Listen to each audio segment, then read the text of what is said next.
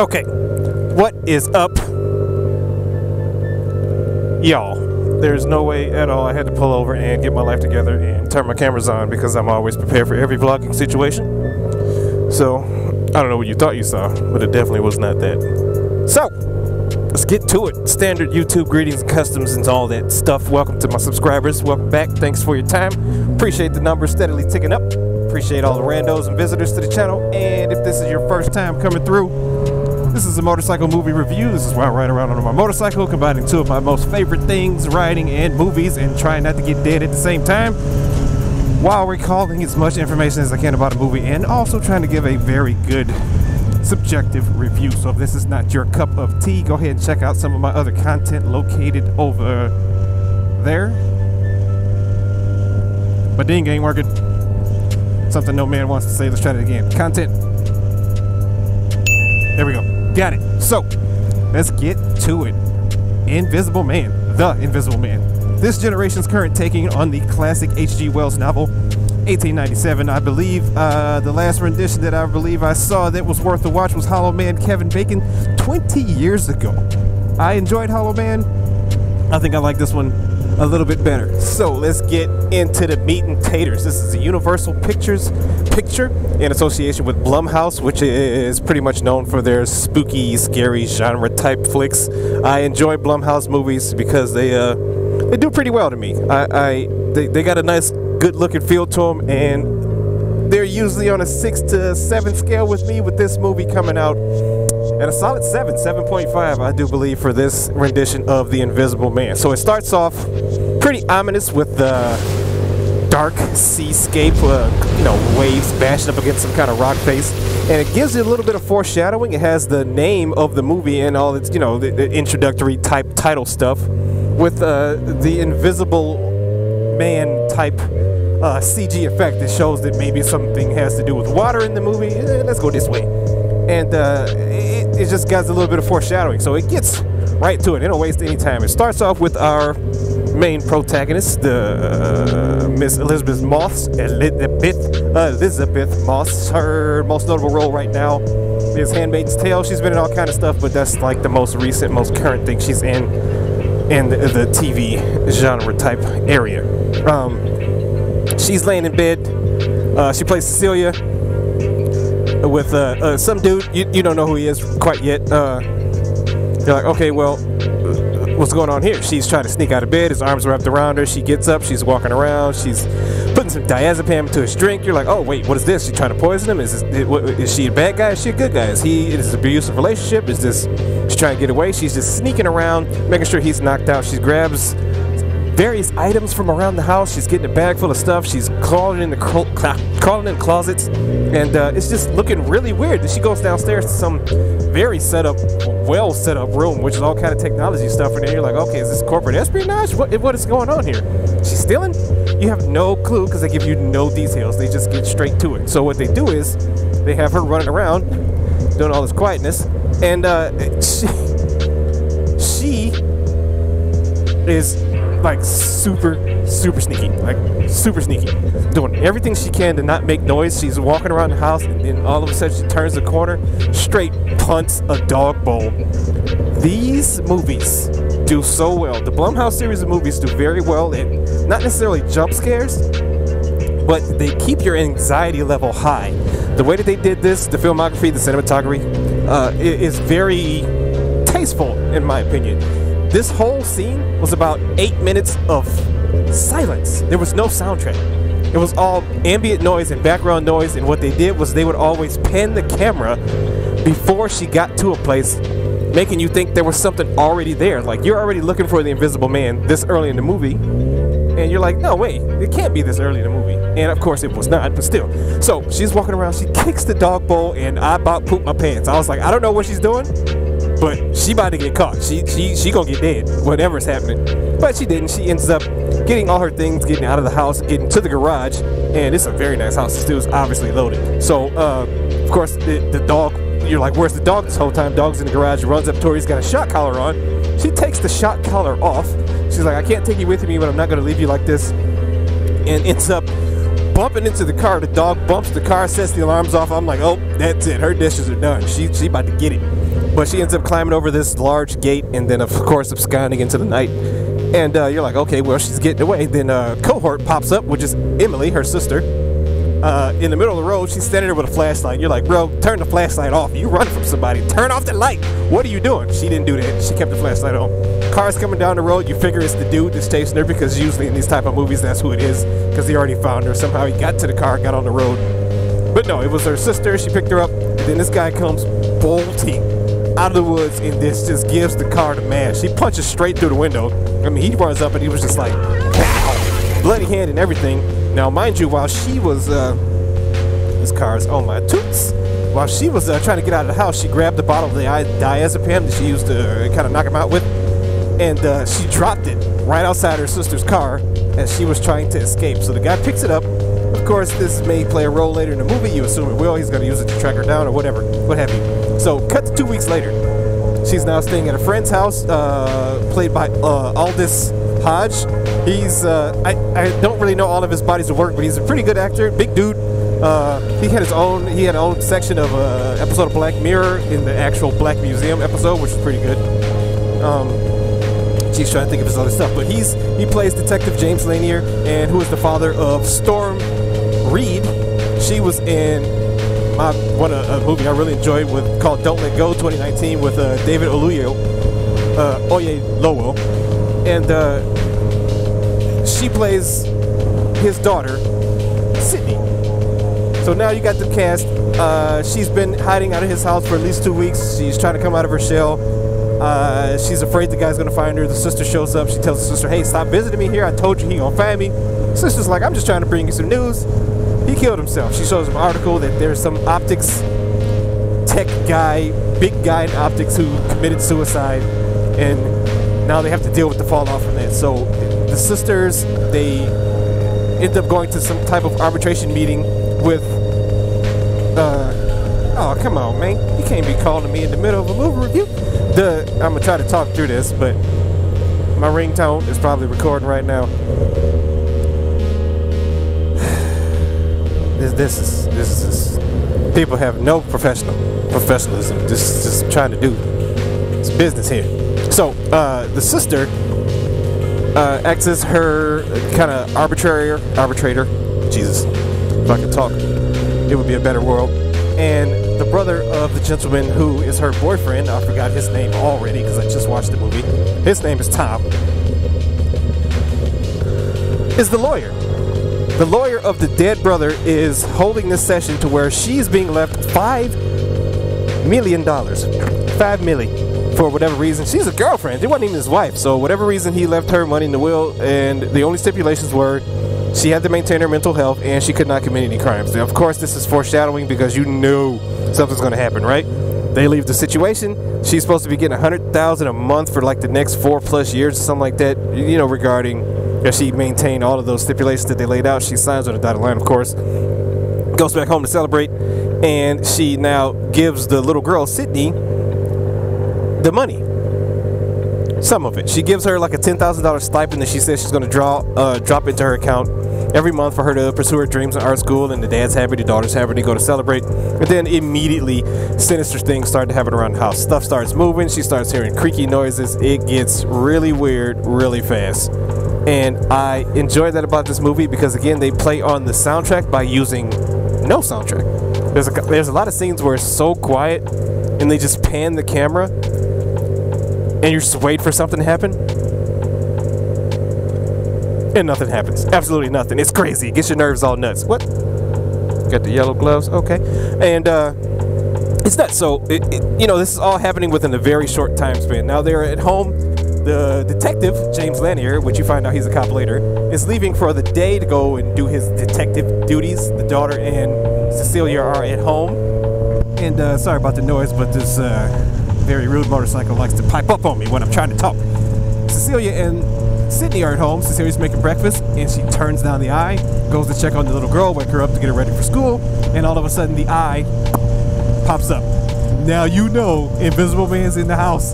The ex-boyfriend who committed suicide faked his death. Or that's what she believes, right? She thinks Something's going on. She knew he was an optics guy, and she's like, something ain't right. She's got this really weird feeling. Now, later that night, they're asleep. I don't know why the little girl, or she's not a little girl, she's like a teenager, almost adult. She's about to go to college, and Cecilia are in the same bed, but you know, women do that. They just fall asleep, whatever. And all of a sudden, the blanket comes off of them. You know, you see a flash. Somebody in there creeping, taking pictures. She gets up, tries to figure out why she's so cold, looks around, nothing. She sees a dummy standing in front of her, and she freaks out, but she realizes, oh crap, it's just the dummy that the little girl used because she's trying to study fashion, blah, blah, blah.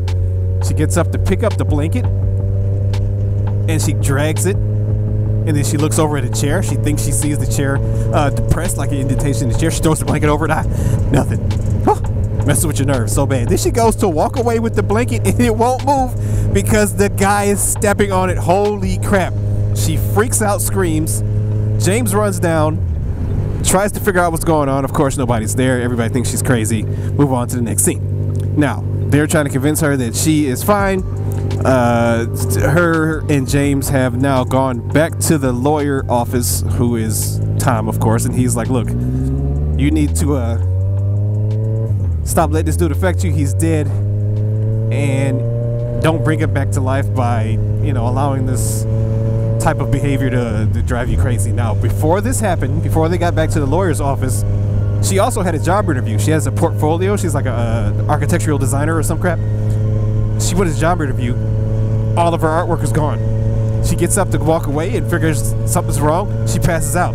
She goes to the hospital. They run her blood work. She's got a high amount of diazepam in her blood. That night, after the shower, she gets out in the bathroom, looks over. There's the same bottle that she dropped while she was trying to keep the dude knocked out the night she escaped over 2 weeks ago. Holy crap. So now, you go back to the point where she is sitting at the lawyer's office trying to tell him, hey, your brother's stalking me. He's still alive. He faked his death. He was a genius, so he could do this. The brother's like, nah, I think you just need to relax and chill out. Okay. She goes back home. She goes to talk to her sister about the dealings and things that's going on in her life, and her sister completely shuts her out. Completely. She's crying at the door. She's like, I don't want to deal with you. I'm sick of your crap. I'm never bailing you out again. And Cecilia, it's like, yo, what the, like, what's going on? She's like, I got the email you sent me. I never wanted your money. You calling me this, you calling me that. She's like, I didn't send you no email. Turns out she did send her an email, or at least her account did. The email was sent by, of course, none other than the Invisible Man from her account to her sister, calling her all types of naughty names and bad stuff, which is not cool. And she starts flipping out. She's crying. She's going through her various stages of emotional grief. And then Sydney walks into the room, tries to console her, says, hey, we're going to kick my dad out. Let's have a girls' night. And then she agrees, yeah, let's get some ice cream. And then, bow! Sydney, it's not funny. I mean, the way I said it is funny, but Sydney catches one right in the face. The dad runs in. Sydney's freaking out. She's like, Cecilia just hit me for no reason. She's like, I didn't touch you. I would never hurt you. Invisible Man straight mopped her up. It sucked. It's a very messed up scene. He only hit her once.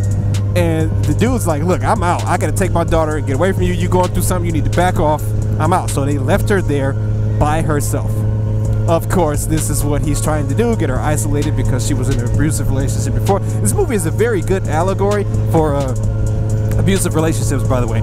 He tries to get her isolated, make people think that she's crazy, and, you know, make her more vulnerable. So they left. So she's like, all right, I'm done with this. She gets the coffee, throws the coffee on the floor, grabs a steak knife, backs herself into a room, wait for him to crawl out, you know, walk over the coffee ground. So she's sitting there talking to herself. She assumes she's talking to him.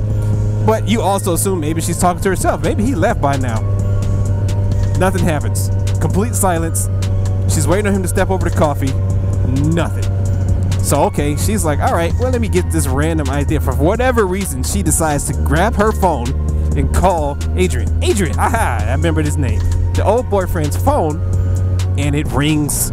She can hear it vibrating in the house. Holy crap. At this point, I'm out. Look, the dead boyfriend, who charging the phone? He dead. Phone 2 weeks. My phone lasts maybe a day and a half.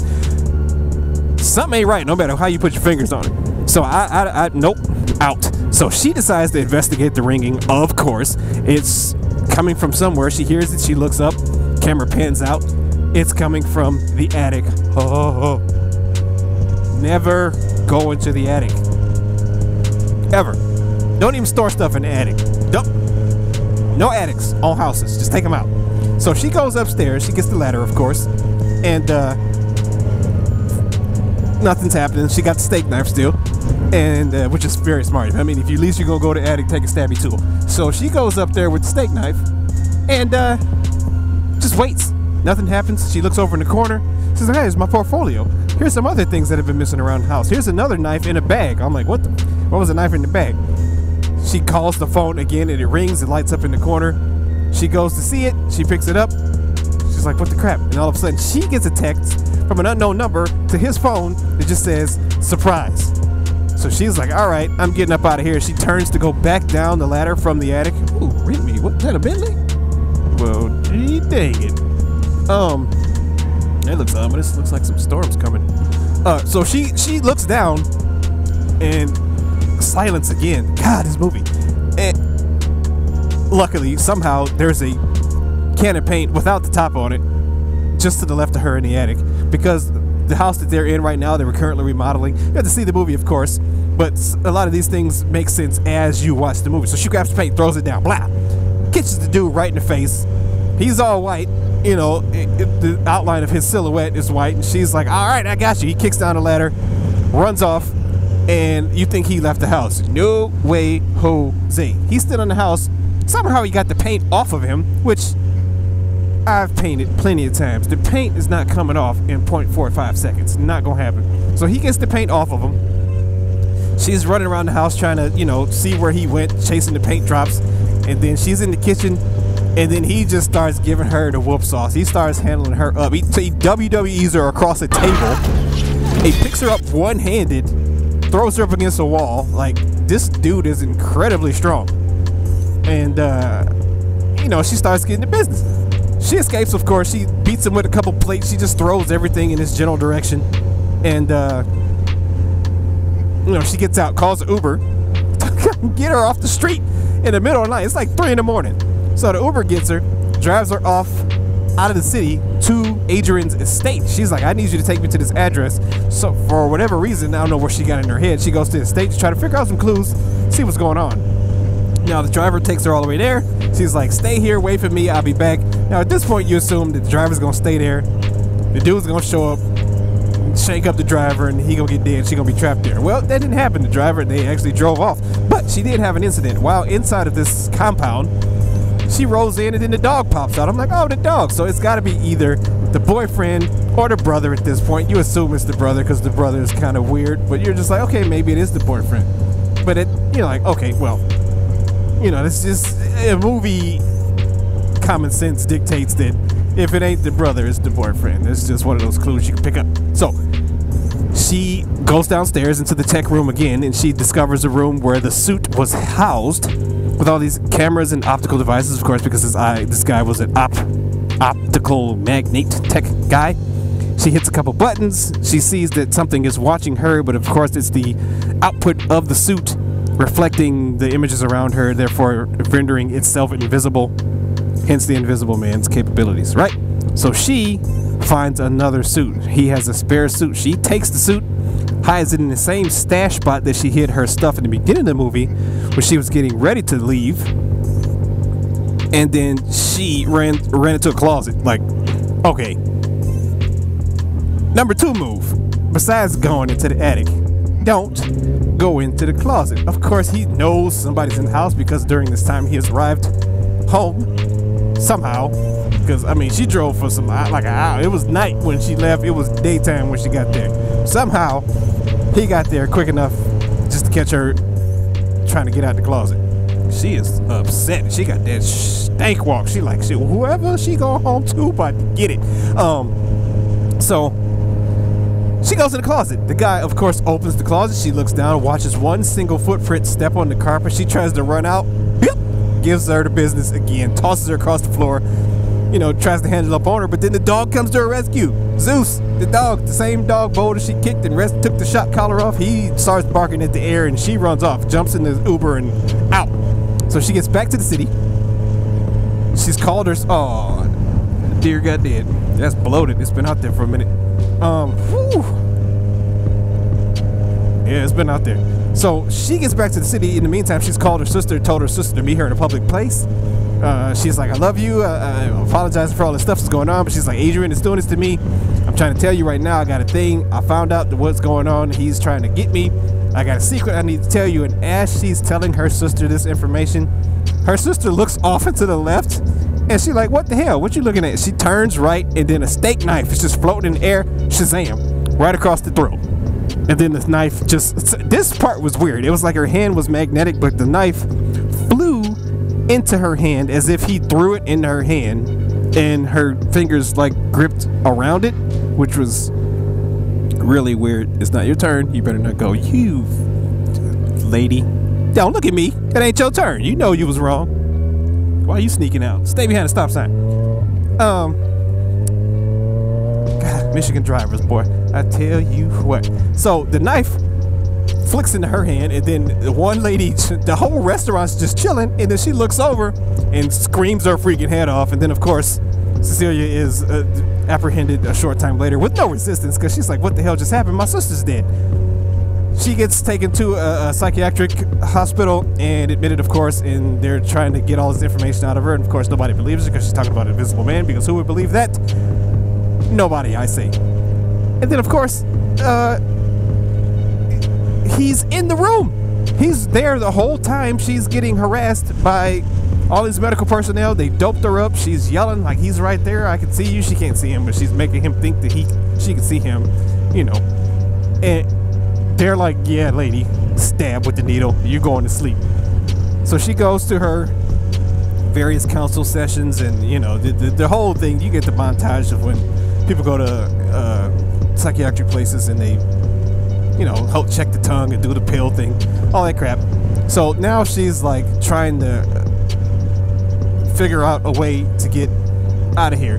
James is pretty much thinks she's lost it. You know, her sister's dead. It's just not a good situation for this young lady. So now the brother has come to visit her and tell her that she has violated the stipulations of her $5 million stipend. Right?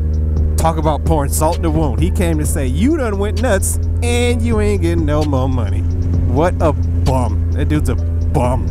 So, of course, she's none too happy about this turn of events. And she's like, nah, I'm not taking the deal. He puts a piece of paper on the desk for her to sign. She, of course, flicks it away. But in the meantime, this was just to distract him. She steals a pen out of his briefcase, his attaché. And, of course, she's going to use it later for some type of escape attempt. I'm not sure what yet. But then he's like, you know what? You take the deal. You agree to have this baby. Oh, yeah, I forgot. She's pregnant.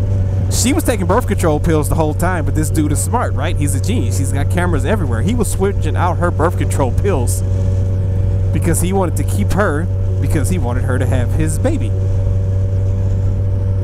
The doctor found out she was pregnant the same day that she got drugged with the diazepam, but of course a lot of things happened in between then, and she was unable to inform Cecilia that she was pregnant. Crazy stuff going on here.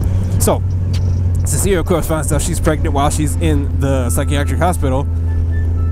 And, of course, this is well before the brother gets there. The brother shows up. She's like, look, you keep the baby, or he says, you keep the baby, and you return to Adrian, and we'll make this go away. She's like, wait, what? He's alive? The brother's alive. Holy crap. So there's two of them now. So now you don't know which one's the invisible man. Now you assume it's Adrian because he's alive. He faked his own death. The brother's just covering for him, and he's a lawyer. Okay. She takes the pen, didn't want the deal. She stands up, and of course they, you know, take her away, take her back to her room or whatever. They do the same checks, tongue, you know, swallowing pills, all that crap. She hid the pen in the shower. She takes the pen and stabs her own wrist. She's about to commit suicide. She's like, you never gonna get me, and you ain't gonna get this baby. Of course, he's in the room, stops her, and this sets off some type of commotion. She's fighting with him, and she starts to stab him up with the pen. She starts getting him. Like, she got some good ones in. Like, I'm like, oh, she about to get this movie's over. It's about to roll credits. And then, of course, this brings the guards in. And this hospital has an alarming amount of armed guards. So the guard comes in, He's telling her to get back into bed, and she's looking over in the corner. The guard turns and sees this creature, and he's starting to flip out. He's trying to get his taser out. Of course, the guy gets up, turns the taser on him, zaps him in the throat. He got the shock neck now. He, spazzed out and went to sleep. He goes sleep at night. And all these guards start showing up, and he just takes them out one by one. But they all start to see that there's something there. He's not completely invisible anymore. The suit's damaged. She's jacked it up, so he's kind of partially visible. And he's taking them all out. Of course, he gets a gun, shoots one guy in the knee with his own gun, throat checks a couple people, bops this one dude up against the wall through the glass. Just taking people out left and right. And she gets a gun, chases him out because she can still partially see him. She's shooting at him, missing, of course, because he's fading in and out. They run out to the storm, hence the foreshadowing in the beginning of the movie, lots of water. She can see him partially, but then he disappears again. She finds him, he hems her up on the side of the EMS, and he's like, look, I'm not gonna hurt you, I'm gonna hurt the people you love. So of course, he goes through the whole situation where, I'm out, I'm about to go hurt your friend. So he goes to hurt Sydney and James, leaves her there, jumps in the car, and takes off. She, of course, shoots at him, misses. He makes another guy run off the road, and she takes that guy's car. Dude just crashed. She takes his car and then hangs up on his wife. that was pretty funny to me. So she runs after them. She's calling James to say, hey, you need to get home. You need to check on Sydney. She's in danger. James is like, how are you calling me right now? You in a psychiatric hospital. Like, what's the deal?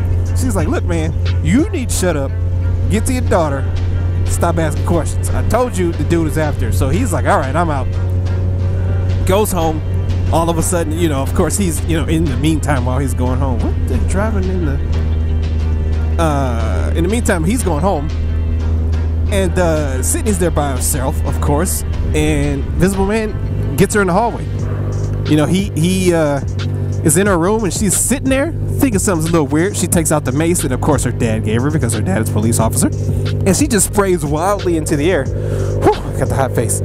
And of course she zaps him. He's flipping out, breaking stuff because he got pepper sprayed and all this other stuff. So he handles her once more. He tosses her out in the hallway. But then James gets home, trying to rescue his daughter, sees her getting, attacked in the hallway, and he wants to go attack the guy, but you can't punch what you can't see. And then Invisible Man, of course, handles him up, chokes him out a little bit, beats him down, gives him a couple nice clocks to the head, and then he's done.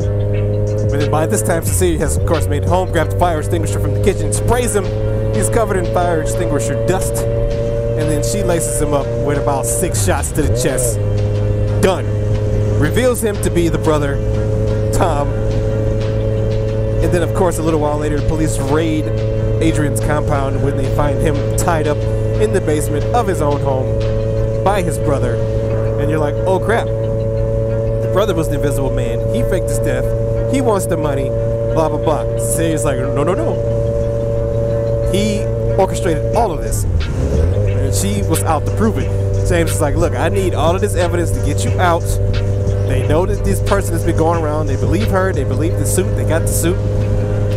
They want to get her at the psychiatric hospital. She's like, I'm not agreeing to these terms. Somehow she's out on some type of release or whatever. She's out because all this stuff happened that they can prove now. Oh man, look at that. That is a nice car.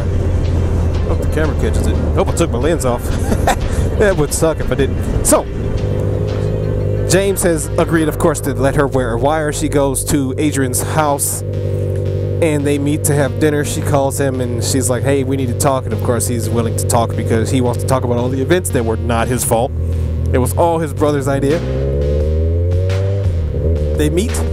They have a talk. She's like, I need you to admit this was you the whole time and I'll keep the baby. He's like, I'm not lying. I'm not going to tell you that was me. It wasn't me. Of course, they go back and forth. He says something to her that really pisses her off. She's like, look, you know me. And he's like, I know you better than anybody. Nothing you ever say to me is going to be a surprise. Ding, the text message that he sent her while she was trolling around in the attic about being a surprise. Oh, about to be a surprise in the back of this frame. This is the whole part where I try not to get dead, which I have succeeded once again. And she's like, oh, okay, I think I'm losing my mind. I'm gonna go check myself and clean myself up in the powder room. She goes off, and then like 3 minutes later, he slits his own throat.